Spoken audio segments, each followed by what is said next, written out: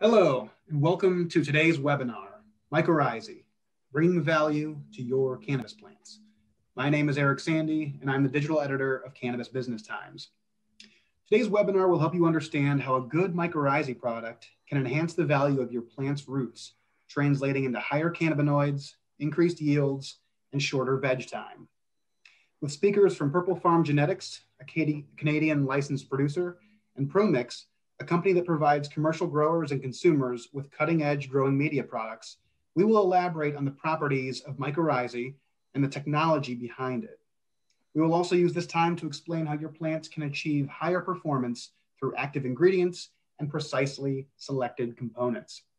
Today's speakers are Bernard Brideau, the Market Development Director at Premier Tech Growers and Consumers, Mathias Plourde, Market Specialist on the medicinal side at Premier Tech Growers and Consumers, and Mitchell L. Sweetie, President and Master Grower at Purplefarm Genetics. Before we begin today's panel discussion here, just a few quick notes. You'll see at the bottom of your screen a little Q&A icon. If you click that, that'll open up a Q&A box. Please feel free to type in your questions as the conversation goes on. At the end of today's webinar, we're going to be doing a little Q&A session, and we'll make sure to get to as many questions as possible. Also know that we are recording today's session. So if you have to leave at any time, that's fine. We will be sending out a copy of this webinar to all registrants via email in the next day or so. And now I'd like to sort of set the stage and begin our conversation. I want to get a sense sort of who the three of you are, of course, but also how you started working together. And I figure maybe Mitch, we can begin with you. Sure. My name is Mitch from Purplefarm Genetics, founder and the master grower. Me and Bernard had a mutual friend who's a huge distributor of fertilizer in Canada. His name is Jeffrey Cuffley from Northern Lights. And they were mutual friends, and we're all pretty much mutual friends. And we got introduced together, and we always wanted to look for partners to work with. And it just seemed like a great fit, considering I've been using Premier Tech ProMix products since I started growing cannabis. And it just seemed like a great fit between the two groups. And we met and their relationship kicked off. If I can add on that as well, when we were introduced, like Mitch mentioned, he was already using ProMix. I knew the way the facility was going at Purplefarm Genetics, so I really wanted to be able to access plants to show the benefits of our product. So it was really good because Mitch had all the experience, the experience from many years, and it was nice to have a facility that was up to scale, and as far as technology goes, was really a nice facility, a very nice place to work with. And on my end, I've joined the Bernard team 2.5 years ago. And at that time, a big challenge that we had is to get data on the performance of our product, specifically on cannabis. So that at that time, I got introduced to Mitch, who was our primary, I would say, collaborator on demonstration and trials. And still to this day with Purplefarm Genetics, I would say is our primary place where we do demonstration and trials on the ProMix product. Excellent. Yeah, and we're going to be talking about the results of that later on in this discussion for sure, and some of the ROI that can be gleaned from products like this. But to further set the table for our conversation, maybe we can begin with Bernard here. Can you sort of just define mycorrhizae and how it is used in the context of cannabis? Sure. So first off, our products, we have our growing media at Premier at ProMix in the ProMix line. We already use the mycorrhizae. So mycorrhizae at the basis is a fungus. So that's why you hear myco for fungus and rhizae for root. So that's kind of and it's a symbiotic association between the roots and the fungi. Down the line there, Mathias is going to go a little bit more into depth on the technical part, but basically the fungi or the spore needs to germinate and attaches to the main root system of the plant. So either cannabis or any other plant, that's the way that it functions. So the spore has to live with the root to be able to get the most out of it. When I kind of started to work in the industry, I saw that, we cater a lot of crops, a lot of markets, but specifically to cannabis, the crop is fairly short. in time. So the idea was to bring the mycorrhizae, because the mycorrhizae brings the best out of the plant when it's added at the earlier stage, because you're able to benefit all through the veg and the flowering phases. So the earlier the better. And I've seen an opportunity there because you were dealing with a plant that has a high value, and you want a good return on investment for what you add on. So the idea was to really get that early as a standalone, because like I mentioned, we have mycorrhizae in our growing media, but as a standalone to really kick it up earlier, that was kind of the goal why we introduced that in the industry. So that's where we basically started with the Promise Connect, like Bernard mentioned, we already have mycorrhizae in our green media, but at a fairly low concentration. And it's really good for any type of crop, but cannabis is such a short crop that we designed the Promise Connect specifically for cannabis to perform on a certain way. And just give me a couple of seconds. I'm gonna start the presentation just to showcase all of that. So right from the get-go, just a quick video on the Promise Connect, actually starring Mitchell. It's a product that has been designed as a wettable powder to use when you're transplanting your rooted clone into a bigger pot. And the sooner the transplantation, the sooner the application, the better the results. The goal here is to create an IV network, an underground connection to enhance the performance of the plant. And here you have a couple of shots showcasing the trials and the demonstration that we've done the past few years in collaboration with Purplefarm Genetics. And all these tests, we've even when we start this, it's really when you get some data, and we're going to go a little bit more into depth there, but it's really important to have statistical data that you're able to give to the industry. So not just, a couple of plants, it's really a randomized amount of plants that we use. It's under the, making sure that we're able to pull the good data out of it. So it was really fun with Mitch to work together to be able to, if for example, a room has 500 plants, we'll take maybe 200 plants and really pull some data out of that in a full room almost. So that was a good opportunity with Purplefarm. Yeah, exactly. And as Bernard mentioned just earlier, mycorrhizae actually is the symbiosis between a mycorrhizal fungi and the root system of a plant, in that case being cannabis. But the main challenge here for the industry is cannabis is a very, very short crop. So it's not the average mycorrhizal inoculant that's going to perform well on cannabis, because to be efficient, the product need at least to be three things. It need to be viable, it need to be concentrated, and it also need to be close. When I say viable, what I mean is it's an alive microorganism, right? It's a fungi. So it needs to be alive in order to perform. So that's the first thing that you should look for. And inside our product, it's 100% viable spores that are produced in a laboratory aseptic conditions. So you're sure to having the highest quality of the mycorrhizal fungi. And then come the concentration. So at 6,000 viable spores is the product that by far the most concentrated in the market. And having a higher concentration, you're having a faster and stronger connection with the root system of a plant, which is essential with a short crop like cannabis. And the last one, close. That's why we've designed the product as a wettable powder. It can also be used as a powder directly on the root system, but we recommend to use it as a wettable powder because, as you can see on those pictures, the spore is going to get directly in contact with the roots. And that's what you want in order for the symbiosis to get going quickly. Just to give you an idea, like a clone like that would probably have close to 30,000 viable spores on that one unique point of contact. So that's a lot of viable spores, a lot of surface area around the root ball itself. Yeah, I think those are three words that we can certainly continue to come back to: viable, concentrated, and close. I want to sort of linger on that for a moment. And just, again, it's already been mentioned, and it was in that video with you, Mitch, the actual use of this product. It's very important to, I guess, implement it at the point of transplant. So, Mitch, could you talk briefly about how that, maybe elaborate on how that works and how you included it in your workflow? Yeah, essentially once roots are present after cloning between 10 and 14 days.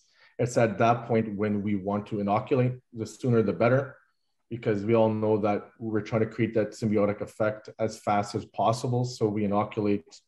Second, we take them out of the cloning trays into their new transferred pot, and we hit the ground running from there.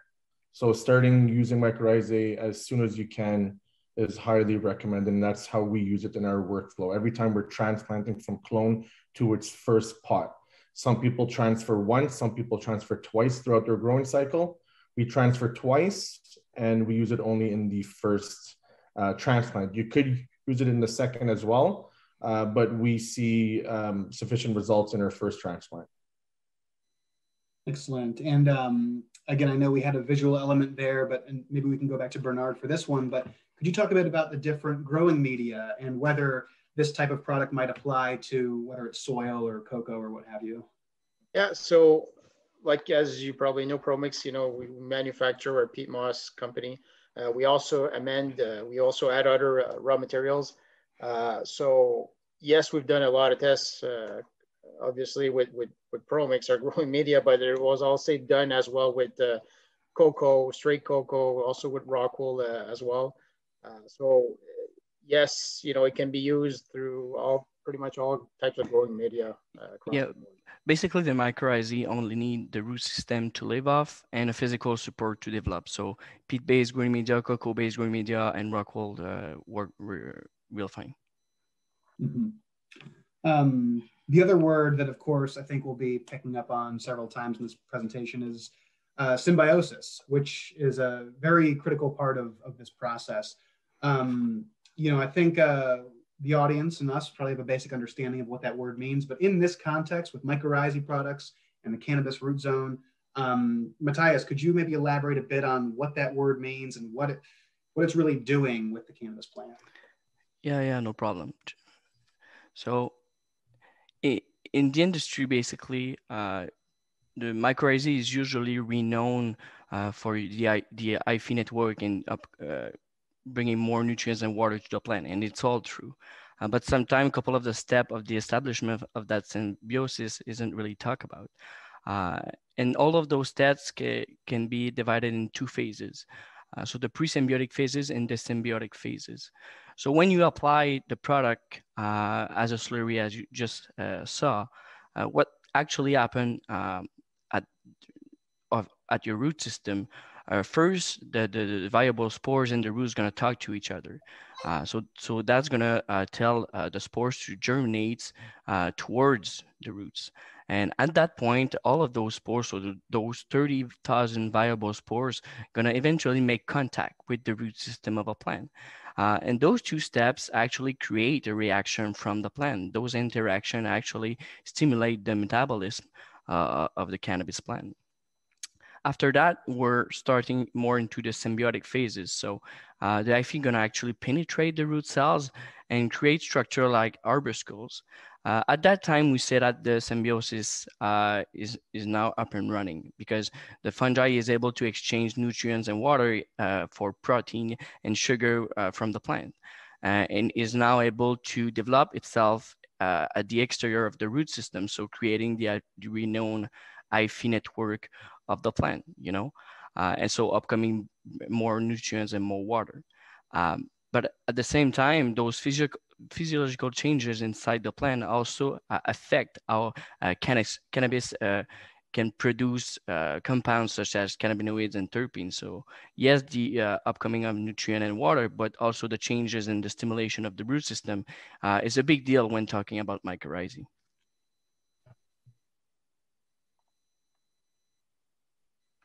Yeah, and with that in mind, again, those are, the call, the contact, the connection, the completion. As we start getting into some of the results and what this really looks like, we're going to keep those 4 C's in mind. The other one that I want to maybe ask Bernard to elaborate a bit on is concentration. That really is an important part of this product, and especially with regard to how it works with cannabis. Could you maybe elaborate a bit on what the concentration is in this product and why that's so important? Yeah, So, go ahead.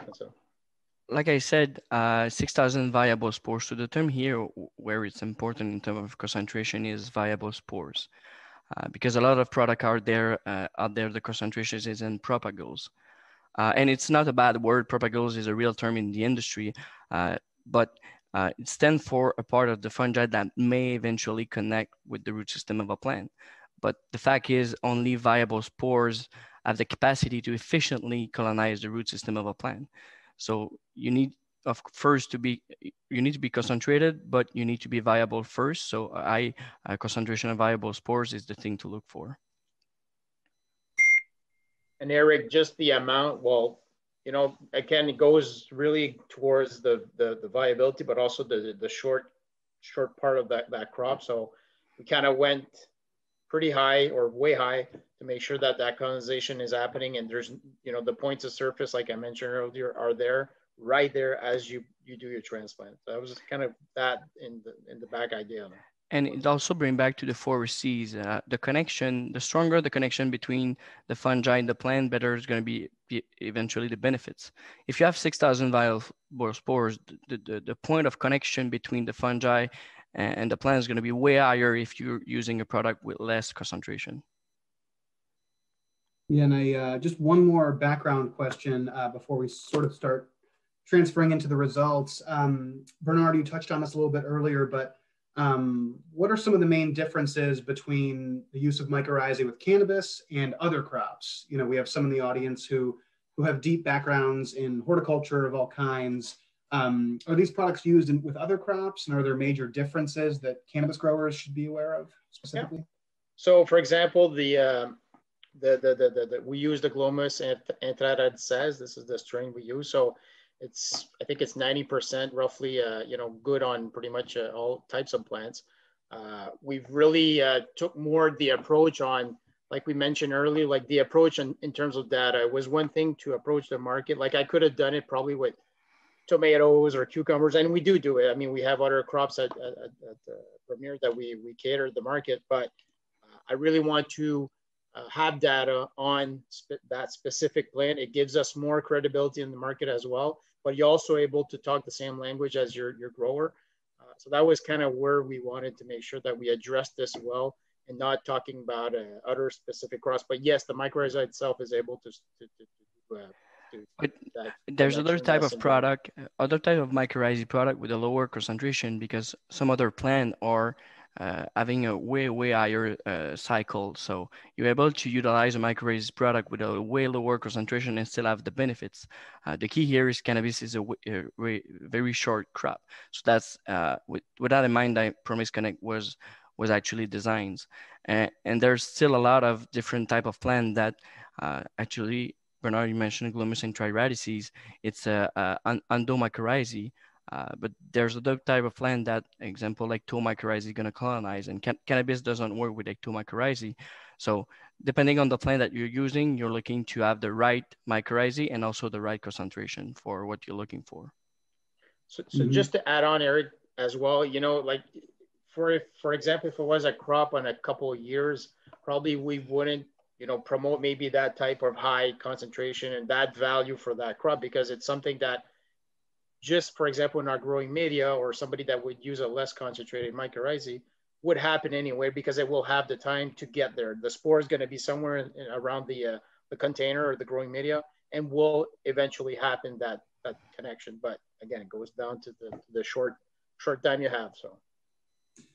Absolutely. And so, yeah, speaking of cannabis growers, of course, I wanted to turn to Mitch here and just get a sense from you, Mitch, of your experience with mycorrhizae in general, and what you were expecting from it, and specifically what your thought process was behind beginning to use ProMix Connect. For example, I enjoyed that slide before with the 4 C's, because once you inoculate, you're kind of like thinking, okay, when is this going to work? And eventually, you know, week 1 passes and week 2 passes, and you start to see the reaction, what happens in your early veg stages throughout your late veg stages. You start to see a robust growth in your root system and in your foliage. And that's when you start to really become excited about the effects of using the mycorrhizae at such a high concentration. You know, what starts to happen is that the plant starts to uptake more volume of feed. So you could continue feeding, for example, 3 liters every 3 days, and out of nowhere, within the first couple of weeks of inoculating your plant, it will start to uptake more. So you really got to pay attention to how much the plant is uptaking to keep up with the development of the root system. That's what we started to notice. We're like, okay, here's 3 liters. It gets dry pretty fast, and we keep having to increase our volumes at a faster rate just to keep up with the root mass. So that's one thing we noticed in our early to late veg stages. And, you know, of course, throughout the flowering stages, everything looked like it was going really fast. And, you know, and of course, once you've harvested and collected the data, at that point, you're really able to see what the mycorrhizae did. You can look at your terpenes and cannabinoids and your yield, and you can see increases in all categories, which is just fantastic for us to see as a company. You know, try to reduce our COGS, increase our yields. The industry is very competitive, so we really want to increase those terpenes and cannabinoids and have consistent harvest batch after batch. And we just find we could rely on the Connect to always keep us in that category, you know, and that's what we started to notice when we started to use this product. Yeah, and I definitely have a few questions that are going to be aimed at yield and cannabinoids and terpenes like that. But sort of dialing the clock back a little bit, I know you mentioned the veg stage and a very quickly growing, robust root zone development, foliage development. Could I take that to mean then that the veg stage in general becomes shorter and that this has an impact on time too? Absolutely. So what ends up happening is that you end up shaving off substantial amount of time off of your veg. So for example, it could be anywhere between 5 and 7, 8, 9 days. And that's huge because within a year, you can almost obtain another cycle.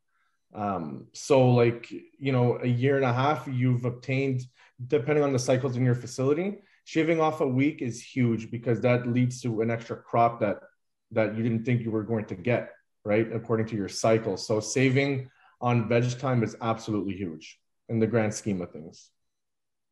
Yeah, and I know Mathias just put up some numbers here. Before diving into this, the other question I wanted to ask you, Mitch, was, you know, you mentioned the idea of feeding the plant properly and the fact that as you're using this product, things are moving faster and you've got to really pay attention. Could you just maybe elaborate on how the feeding process might change or what you were really looking for when it came time to feeding the calendar, so to speak?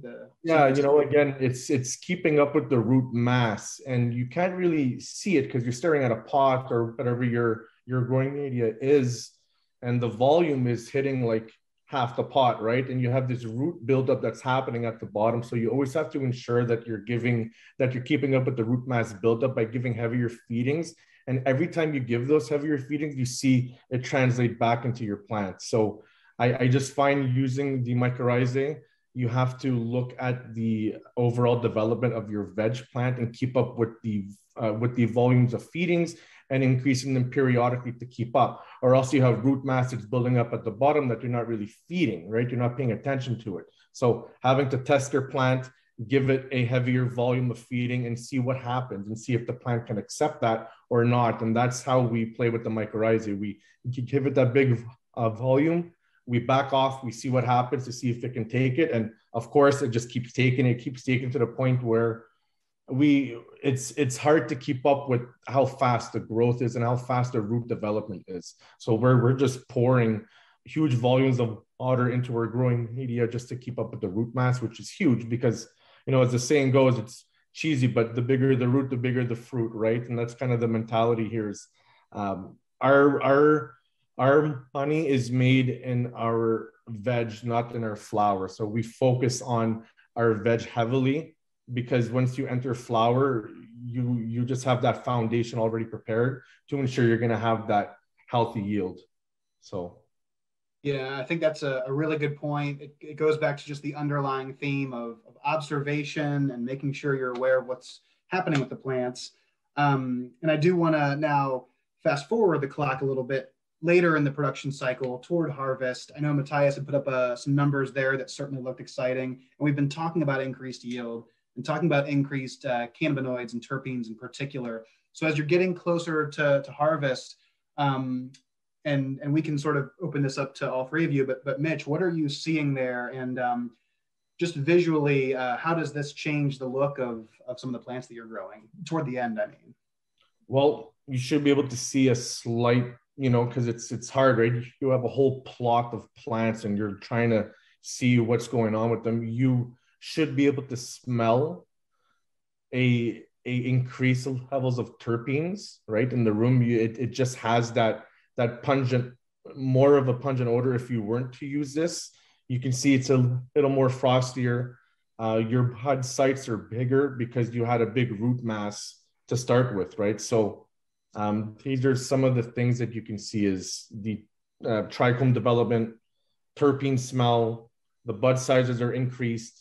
These are all things that you'll notice near the end of harvest. But of course, all before that, you see your structure and your veg that has developed into your flower that just gives you that multi-branch structure that you're trying to look for in your gardens, and having an overall strong plant. And at the end of the day, link well with what we presented earlier, at its core, you have a stronger root system with the hyphae network providing more nutrients and more water. So your plant is going to be less tend to react to stress. You're going to have probably a more even canopy, more brighter color to your plant. And that's going to translate to putting more mass quickly. Having more nutrients, more water, you're going to grow a bigger plant. And then when you're going to hit flowering, having a bigger structure, having more energy, you're able to produce bigger buds.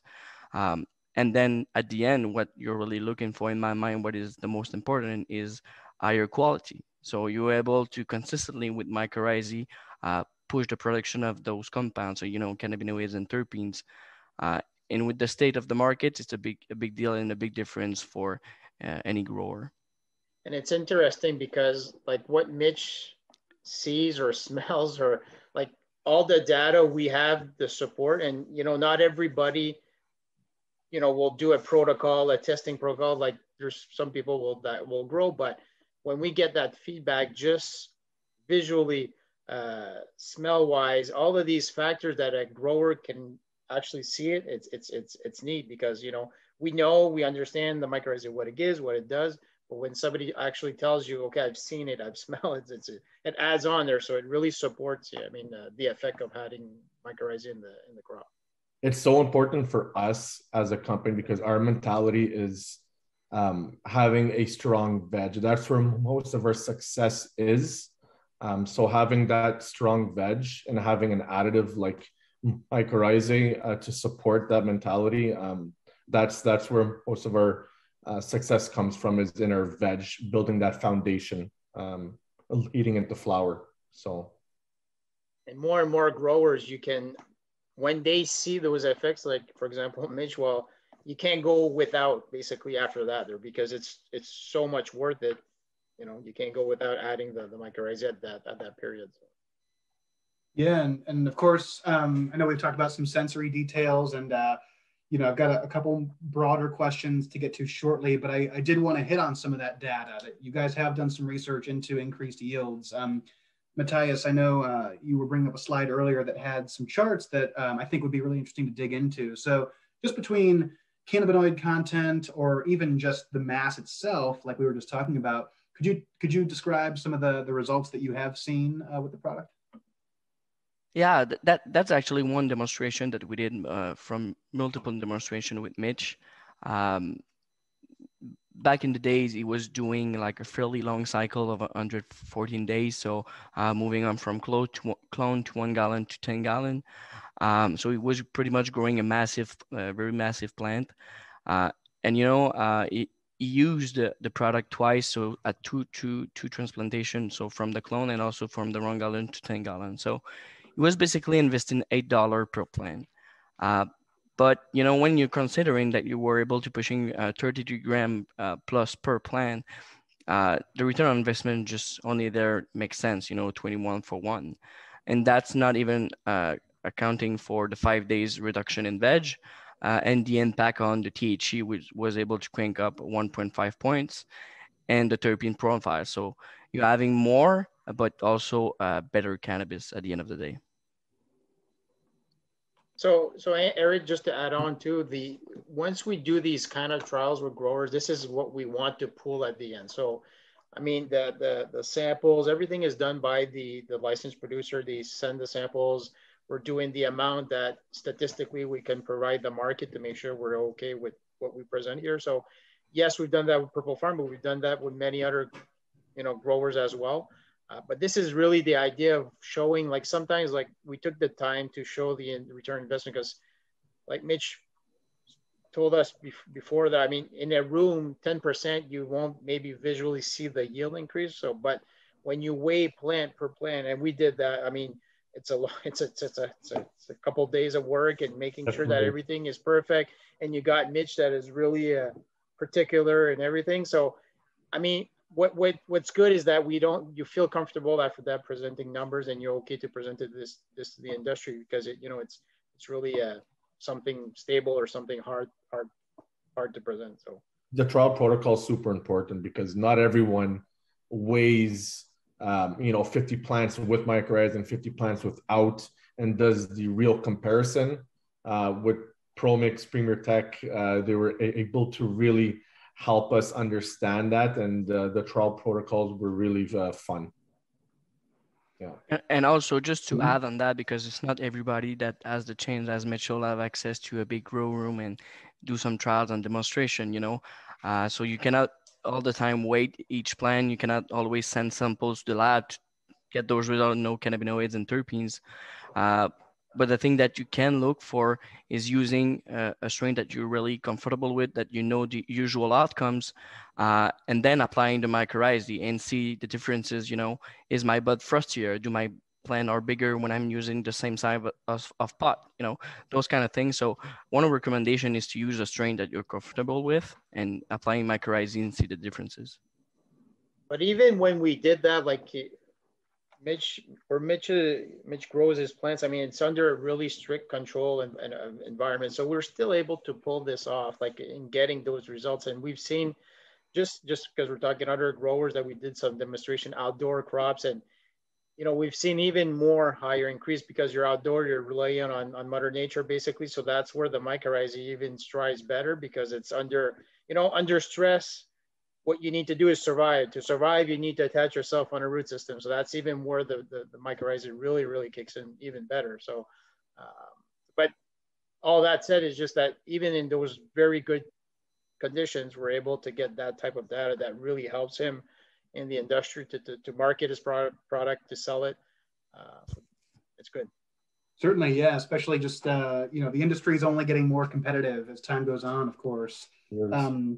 I had a quick question that occurred to me as that slide was up there, just relating to moving from clones to 1 gallon pots to 10-gallon pots. Should growers be thinking about bigger pots in general? And I'm just thinking about the robust root structure here. Or is the 1 gallon to 10 gallon, is that a good movement to keep in mind? It depends on the facility and the growth cycles. Of course, you don't want to be growing huge plants when you can have have a much quicker turnover by having more plants in smaller pots and repopulating faster. Nobody wants a 40 or 35 day veg. It's too long in a license production facility. But you don't want your pot also to be too small where you're not able to support that structure. Like, I have fun and we enjoy having a multi-top branch plant where we're able to top and have multiple flowering sites where all of our yield is focused at the very top of the plant. And in order to achieve that, sometimes you need to have a prolonged veg period. So to me, my personal preference would be anywhere between 21 to 28 days of veg, and that's from clone.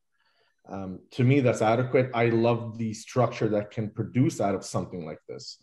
Some people will only have 2 weeks of veg, and that's fine too, but you just can't expect that structure, that veg structure, to be gained in such a short period of time. It just means you'd have to populate more plants inside your room to be able to have that same kind of canopy, right? But we call the way we structure our plants just like ice sculpting, where we're sculpting from the bottom, from the top, we're topping, and it looks like a statue with really strong branches that gives us that nice foundation. That's how we enjoy growing, and that's what we do at Purplefarm. So. Yeah, another just good reminder again of the importance of observation and knowing your own goals and your own visions. Bernard, I wanted to go back. I know the word stressor came up a little bit ago. Could you just talk about the interplay between mycorrhizae and other nutrients that a grower may already be using, whether it's a different mix that they came up with on their own or what have you? Is there anything that a grower should keep in mind with specific nutrients? Just maybe we've tested Connect with many nutrient lines, nothing to worry there. The only thing we see or we provide to the market is to slow down or drop down a little bit in the initial days of doing the connection or the transplanting with the Connect, for example, is to lower down the phosphorus level anywhere from 20 ppm and lower, just for that couple of days. It doesn't really, it won't kill the mycorrhizae, but it will kind of not give the chance or not enable it to pick on quicker if there's too much phosphorus at that initial stage. But other than that, I mean, mycorrhizae is an add-on. Even the effects that Mitch was mentioning, it's a really, really fine hair, what we call the hyphae. So that hyphae will for sure uptake way more nutrient. I would guess, what Mitch was saying earlier. I mean, that's a direct effect of the mycorrhizae, because you're exploring all your container, all your growing media that were necessarily just the main root system wouldn't be able to access. But because you have more of that horizontal area, surface area, you're able to access many parts of the growing media. People that are transplanting anyways at the beginning shouldn't be using a full line of fertilizer on their first transplant, right? It's shocking to the plant. So typically the first transplant wouldn't have a full fertilizer, feed anyways, right? So, yeah. Yeah. We are going to get to audience questions shortly, so I'll just remind everyone that the Q&A box is there at the bottom of your screen. I know we've got a bunch coming in already, and we'll get to those shortly. We have been talking, of course, about just flower and mass in general, but I know we have some product manufacturers and processors in the audience, and just wanted to touch on that real quick. And this can go to anyone, really, maybe Bernard. Is everything that we're talking about here, does this all still apply if your end goal is ultimately an extracted product? Yeah, same thing. Actually, it even helps. It's not just the flower. If you're going to have a better output of the flower to do, for example, extraction, you're going to benefit as well that return investment. Like I mentioned earlier, we did some outdoor trials or outdoor demonstration where the people were doing extraction, guaranteeing if you're able to elevate your terpenes, your cannabinoids, well, you're going to have that same elevation and give you more at the end for your end result product. If it's oil, for example, so yes, absolutely, that will help. Because if the quality of your input can be better, the quality of the end product for any type of extraction or concentrate is going to be higher as well. You have, of course, some losses in any processes, but if you are able to consistently have higher cannabinoids, higher terpenes, and even more biomass to fuel your extraction process, of course, you're going to benefit from all of that. Absolutely. And then just before getting to audience Q&A here, this question might bring us back to the beginning in a way, but just in terms of the overall marketplace and of course, ProMix Connect being what we're talking about here, what should growers be looking for when assessing a mycorrhizae product? And I know that there are a few key words that we've returned to throughout this conversation so far, but maybe Mathias or Bernard, just with the whole marketplace out there, what should growers look for? What should they stay away from? Well, the first thing, like you said, it came back to viability, right? So looking for a product that is focused on viable spores instead maybe of propagules. After that, there's the concentration, of course, higher the concentration, but the chances of success is going to be. But after that, also you need to look at behind the packaging. If you have like a ton of type of mycorrhizae behind it, a ton of type of active ingredients, sometimes it tell a story that the person who's producing it is not really in sync with all its process and production and formulation. So we know at Premier we have the glumas and triretices that perform well. So we only have that species at a high concentration because we know that's the one providing the best benefit at the end of the day for a grower. And sometimes also any type of mycorrhizae product in liquid form that aren't kept at 4 degrees, that should tell you that maybe the viability isn't really good. Yeah, and I will add also, like all the aseptic conditions, you don't want to bring anything that could, bring disease or bring something to your plant. So being aseptic, being in a clean, free environment, which the way we produce is directly that. I would say the carrier that you're bringing your mycorrhizae is as important as the mycorrhizae itself. If you're bringing something that will not enable the spore to survive, that will have an effect because you're bringing basically nothing at the end. So the carrier, the cleanness of the mycorrhizae itself, and a little bit like Mathias mentioned, sometimes we, if the more is not the better, sometimes it competes. You want something, if you buy mycorrhizae for mycorrhizae, you make sure that that's what you're bringing to your crop and it's alive. So it's not just a cocktail of different things that you don't necessarily know what's giving you the outcome, if it does giving you an outcome at the end. And just to complete on that, because it's something that we pretty much everybody do, but a lot of people that shop for mycorrhizae products going to look at the weight, the weight and the price. But at the end of the day, you're not paying for a carrier, you're not paying for a powder, you're paying for mycorrhizae. And the value behind a mycorrhizae product is the cost, the viability and the spores. So those are the two factors that you need to look for. So the most affordable product is the one having the highest concentration and the highest viability at the end of the day. Excellent. We are going to sort of transition over to an audience Q&A at this point. Real quick, though, I do want to put up a poll for the audience as we're heading into this portion of the presentation, just to sort of get a quick sense from everyone. Now that we've defined mycorrhizae and gotten into some of the benefits, just curious if the audience out there is already using products like this on their crop. So we're going to leave this poll up for just a few seconds here. While this is up, I was actually going to ask Bernard sort of a question that followed to the last one. In terms of storage, room temperature is okay for this kind of product? Room temperature is perfectly fine. We try to avoid high and very low. So really room temperature is the best area. We even took, just in terms of quality, we also added to that when we ship the product to the end grower. It's shipped in a bag, but the bag is even enclosed with what we call kind of a thermofoil to avoid any temperature shock. So, I mean, we took the time to look at that as well at Premier there when we developed the offer as well. So, but back to your question, yes, room temperature is perfectly fine.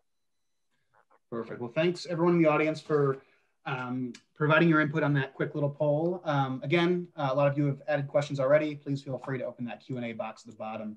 Going to start off with sort of a combination question here regarding aeroponics and hydroponics. And I know we talked about growing media earlier in this presentation, but does a product like this work in that aeroponic or hydroponic setting? I would say it depends. Purely aeroponic is a bit, I would not be sure because you don't have a physical structure where not the plant, but the hyphae network can develop itself. And in some type of setup of hydroponic, you also have a water flow that inhibit the spores to get attached to the root system.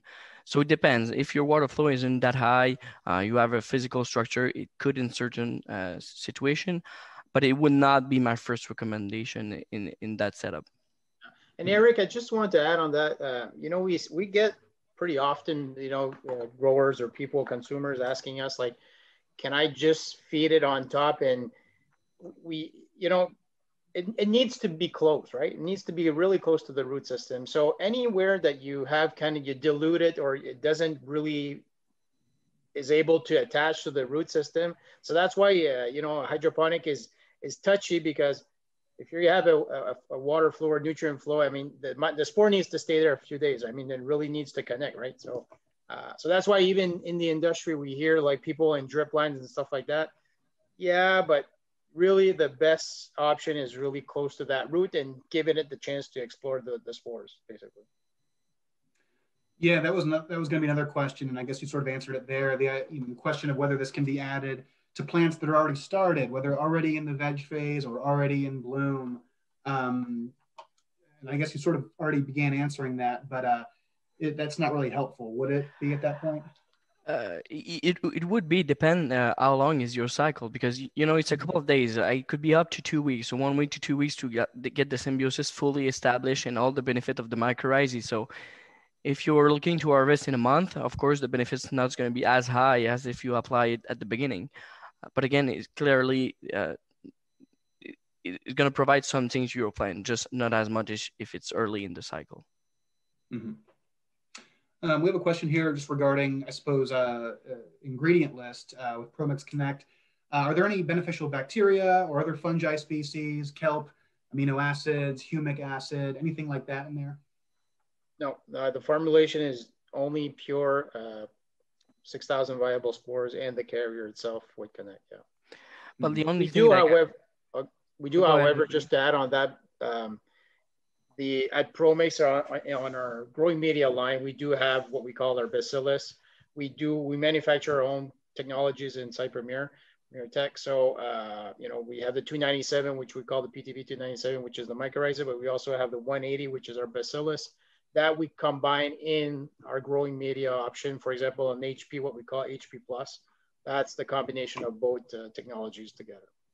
Mm-hmm. And to complete that mycorrhizae and not any type, but some type of bacillus really work well together, because again, you have the root system where the bacteria can produce a biofilm, but having the extra hyphae network, so you have just more surface where the bacteria can develop itself, so provide a bit more stimulation to your plant. I know we've been talking a lot about indoor cannabis production, but we do have a question here regarding comparisons performance between outdoor and indoor. And this kind of goes back to, I guess, a growing media question as well. But Bernard or Mathias, could you talk a bit about outdoor as well? Well, outdoor, we did a few demos throughout the last couple of years. I think I mentioned quick earlier, but I mean, that's where we've seen the most increase. I mean, we've seen the 2 last years anywhere from 40 to 50% yield increase. I mean, it's really, really, because a lot of times, outdoor, for example, if you're going right into soil, you won't have, you'll have a 4-inch pot or a 4-inch, container, and you'll go directly in the field. Some do that in the hemp, for example. So, I mean, it goes, what the temperature with the environment, which is more harsh than being in an indoor facility. So that's where we've seen the best outcome. And at the end of the day, mycorrhizae, it's a symbiosis, right? So the way the plant goes is the way the fungi is gonna go. So it's gonna help the plant any way it could. So higher the stress from the plant, higher the benefit of the mycorrhizae is gonna be, because you're gonna try to help the plant as much as possible. So being outdoor, of course, temperature, lights, fruits, everything is, most of the time to Mother Nature. So you're able to achieve, higher yield, higher cannabinoids and terpenes. Again, much more outdoor than indoor, I would say. Yeah. Mitch, I know we were talking about pot size earlier, but just in another broader sense, as you get into the flower cycle, do you have to space the plants out a bit more or give them more room to account for more robust growth at that point? Funny enough, yes, you do slightly, because the branches, you have more branch formations, the plant is more robust, so you end up having to shave sometimes a few plants off of your tables because there's just so much veg growth in there. So yeah, not huge, but slightly, yes. Mm-hmm. Yeah. Are there any products or maybe not specific products per se, but anything that growers should be aware of that might hurt the mycorrhizae? Anything that should be red flags for growers? On the top of my head, I wouldn't say there is, because we test most of the product out there, most of the fertilizer, most of the active ingredient out there, and any type of compounds usually that growers use, it's such at a low concentration that is not going to kill the fungi. So wouldn't say there's a product that is mostly used out there that you should look for. We have a question here from, oh, I'm sorry. I think to add for good practices, don't overfeed at the beginning and don't use an abundance of fertilizer on your first transplant, you know, to just give the mycorrhizae the easiest time to transition and work and germinate. Mm-hmm. Yeah. We have a question here from a grower who's writing, at our cannabis grow, we're currently using sub-irrigation with mycorrhizae 1 time per week for 6-inch veg cubes. What would some of the best practices be given that rhythm? Would adding to the transplant be increasingly beneficial? And what would that process look like? I'm not sure if I understand correctly. They feed from the bottom cube of six inches. 6-inch veg cubes, yeah. Again, the only issue that I would see there is if you're feeding from the bottom and the mycorrhizae is in suspension in your water, the only problem is the proximity with the roots again. So I would say the easiest way would be to apply it directly under your roots before going into the 6-inch cube. That would be the way to go if you want to maximize benefit with the mycorrhizae. It still could work at some point, but you know, you're not getting the great result out of that technique, I would say. Maybe just an add on too. I mean, if you are to do that, I mean, make sure like in terms of filters, everything is very clean, that there's no clog.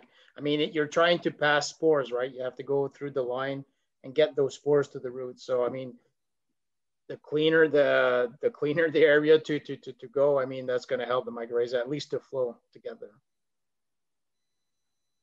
We have a question here just regarding photosynthesis. Does the plant need to sort of perform more photosynthesis to develop the sugars to support the excess mycorrhizae? Is there any sort of calculation that needs to be taken into account there with just the photosynthesis process?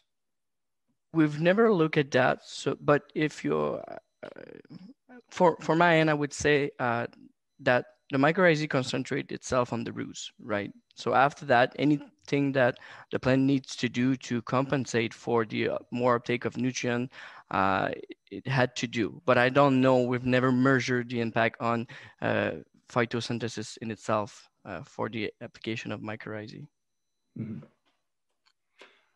We have a question here regarding just heavy metals and other compliance testing in general. Are there any things that growers should need to look out for when using ProMix Connect when it comes to that heavy metal testing down the line? It's a good question, and we didn't mention it, but 2 things actually. On our end, as a manufacturer, we assure that we have all the certificate of analysis that we're able to provide the market upon demand. So Connect is produced by small batches, so we have a lot number, we have a manufacturing date. We're able to have all the salmonellas, heavy metals are all tested, so we're able to provide that to the industry. On the second level is we didn't show you all the efficacy reports we've done with growers, but that is also part of the testing to make sure that we pass on all levels in terms of microbials. We did it, many times with Mitch as well. So guaranteed everything is okay on the initial end, but at the final end as well with the addition of Connect. Mm-hmm. Going to get into 2 sort of outdoor related questions here. I know we've touched on this a little bit, but are there any maybe long-term benefits to the soil in an outdoor environment, even from just a single application of something like ProMix Connect? Are there long after the production cycle, are there long-term benefits? Yeah, it usually stays there. Actually, we see it a lot of times in agriculture. It's the same concept. I mean, they'll use mycorrhizae just to enhance the soil, to enrich the soil itself. And yes, we can see we've tested that in more on the ag side, but we tested that many times, even 3, 4, 5 years. The mycorrhizae is still present. The only thing in different cannabis, well, usually you grow your plant. If it's outdoor, yes, but if it's indoor, usually you grow your plant. The plant is at the end, and then you get rid of the media, and then you have to start back. So that's kind of why. And we don't talk about it that much because, of course, most of the cannabis is grown indoor in the greenhouses in a pot. But mycorrhizae is renowned for helping the structure of the soil in the long run. Excellent. Sort of similar, I know that we've touched on hemp in passing, but we do have a question regarding autoflower, hemp CBD varieties, and I was just going to lump this into hemp in general. Again, of course, we're talking about cannabis here, and hemp is cannabis, and there's just a legal distinction. But with those hemp plants that maybe even are grown for, it could be fiber or grain, or with this this audience member, autoflower hemp CBD varieties, anything different there? This product can be used for those varieties as well? Yeah, the only difference we brought it to the hemp market is the application mode.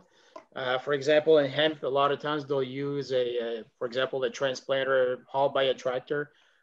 We just changed the application mode to be able to, have the farmer, the grower, be able to access and put it in the field. So that's the only difference. It's the way it's applicated. We keep it. You need to really keep it in suspension. You're using sometimes some reservoirs, so it really needs to be always in movement. I mean, you don't want the spores to trickle down to the end. Some we do it that way. We've seen in hemp the other way around. They do it as they do in an indoor facility. So we'll use that slurry technique like we mentioned earlier, and they'll use it that way as well. So. And sometimes I hear in the hemp industry, they fear to get hot hemp because they're using mycorrhizae, because you're going to end up with more cannabinoids. But at the end of the day, if you have selected the right genetics, you're not supposed to. The mycorrhizae is going to help the plant achieve the best it can, depending on its genetics.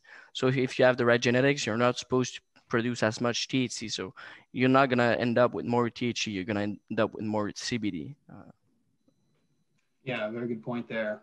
We have a question, again, going back to growing media here with rock wool cubes.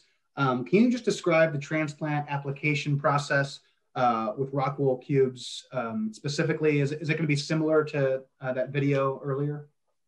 Same thing. It's the same process. Usually they have like 2 or 3 transitions. So from your small cube, you'll go through your 6-inch rock wool square. You see it on the right there. So it's pretty much the same application. Yeah. Mm-hmm. And then another outdoor soil related question, and this just goes back to application as well, but can the soil be saturated in mycorrhizae, or does it really need to follow the application process that you're talking about here? Well, and it's a good question. We get a lot of questions sometimes, when we sell it, for example, our bale of Promix HP with mycorrhizae, why would I add more mycorrhizae?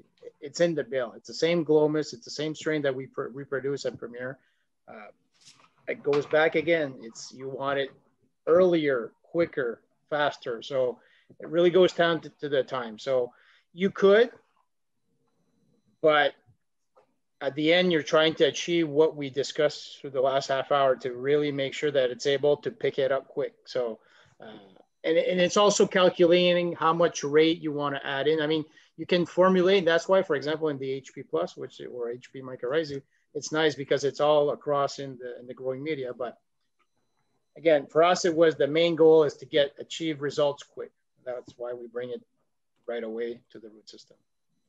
Yeah. Well, Bernard, Mathias, and Mitch, I want to thank you for this conversation. I think we covered a lot of really great ground. It's a super interesting topic. And I think between some of the slides and the conversation we had, we got through a lot of really informative subjects here. I also, of course, want to thank the audience for attending today. And I know we had a few of these questions in the Q&A box. Yes, we will be posting this webinar on cannabisbusinesstimes.com, and we'll be distributing it to everybody who registered via email in the coming days. So thank you all for being here. And again, Bernard, Mathias, and Mitch, and the whole Premier Tech team, thank you so much for being here. This was fantastic. Thank you. Thank you. Everyone.